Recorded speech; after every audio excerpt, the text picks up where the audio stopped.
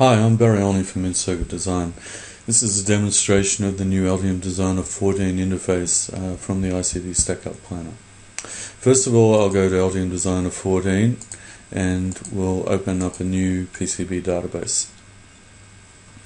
And I'll go into the layer stack manager and I'll load an 8-layer or 8x8 layer Stackup that I previously created.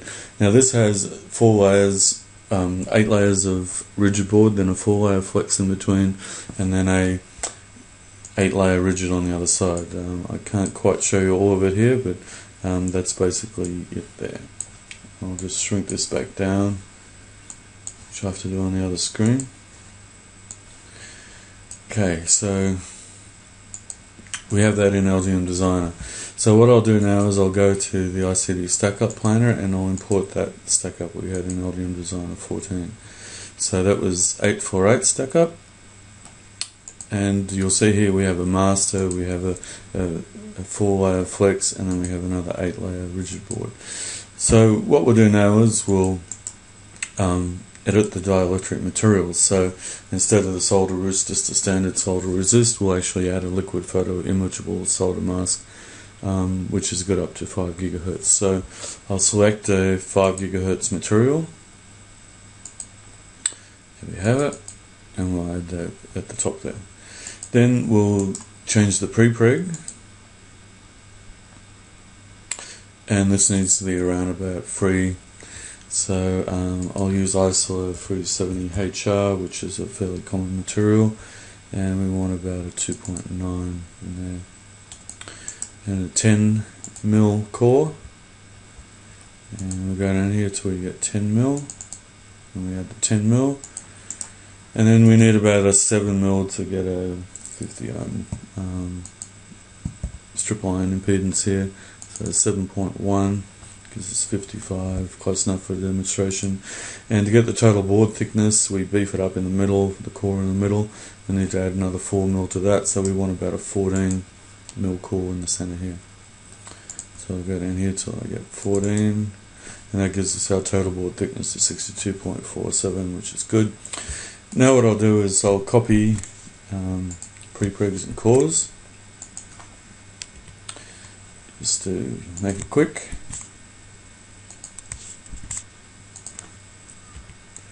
And I'll copy this 10 onto here.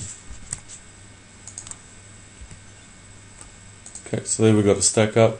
Now what I'll do is I'll add some vias to it. So we have a plated through hole via, which is standard on all multi-layer boards. You have to have at least one via. And we'll add a blind via between layers 1 and 2, and another one between layers 2 and 3. And then a buried via between 3 and 6. Save that. So this brings in our vias to our Stackup. Now what I'll do now is I'll create some differential pairs, and I'll rename this pair to 5100. And what we need here is about to give us 103 over there, and we'll need about a 10 in the strip line. Yes, another 10 here, clearance, and another 8 clearance in the microstrip bottom layer. So that gives us roughly 5100. Then we'll create a USB pair, which of course are 90 ohms differential, and I'll edit these again to give us 90 ohms. Now ideally what we would like in Altium Designer is to route these traces to impedance. Oops, I dragged the layer there. So we would like to, for 80 ohms I'll need about 6 ohms. Okay, so we've got about 90 ohms differential, and we want to transfer these differential pairs, because they all have different thicknesses and clearances, to Altium Designer, so we can then just go off and route to impedance.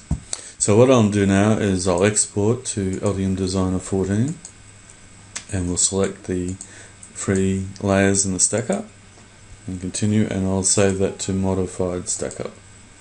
Okay, going back into Altium Designer, we'll now open up the Layer Stack Manager and we'll load the Stackup that we just created, the modified Stackup. And you notice here that the liquid photoable imagable mask and all the dielectric materials are added from the ISO 370HR range, and the associate dielectric constants and thicknesses all come into Altium Designer. So now we just OK that. And again, I'll have to pull this over to my other screen because it's too large. And we'll go to the Altium Rules dialog. And in the Altium Rules dialog, you'll notice that we have all the standard Altium rules. So what I'll do now is I'll import the rules we've just created. And we just have to highlight all these so we can import them. And we'll go to where I created the rules. And here's our modified 8-4-8 modified rule. And we import these in.